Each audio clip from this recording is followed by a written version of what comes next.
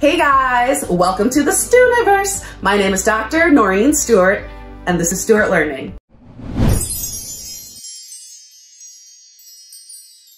So today we are going to be talking about 6 ways to own the new year. As we head into the new year, we always think of what are some new ways that we can better ourselves.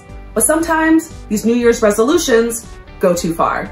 Instead of getting swept up in the whole New Year's resolution, all these things you gotta change, lose 1,000 pounds, learn to speak 7 languages, play 10 instruments, let's look at a mindful way to approach New Year's resolutions. Number 1, create realistic resolutions.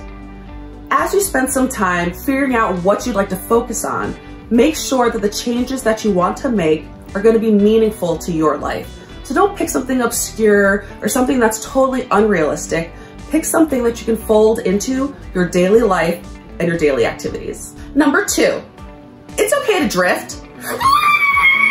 In the car, you know, sometimes things just get a little out of control, but that's okay. So you're gonna go a little bit this way, a little bit that way. As long as we own it and know we're gonna stray a little bit from our resolutions and our path, it'll be okay. Number 3, don't criticize yourself. I know it's so much easier said than done, but keep your head a judgment-free zone. Try to focus more on some positive self-talk, because tearing yourself down is not gonna make things better. Number 4, establish a support network. Oftentimes we feel like we need to do everything on our own. It makes us stronger if we can do it by ourselves without getting help. But that's what your friends and family are for. The people who care about you want to see you succeed, so reach out to them. Number 5, be open to failure.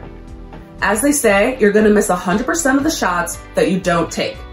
But really guys, it's okay. Grab the ball, shoot it. It's okay, it might hit the other team's net, or it might bounce off the backboard and knock you in the face. That's okay, get up, pull your pants up and keep it moving. Act like, I'm fine, it's okay, I'm cool. Then you can cry later, but you got it. Pull it together, you can do this. And lastly, number 6, embrace imperfections. I know what it's like as a recovering perfectionist to want everything to be within our control, but sometimes life is not like that and we have to be flexible. So that's it on today's video on how to tackle your New Year's resolutions. Please make sure to give this video a big thumbs up if you enjoyed it. Make sure to follow me on all my social media, links are below, and make sure to hit subscribe to join the Stewniverse. Bye guys, and Happy New Year! So we come up with a bunch of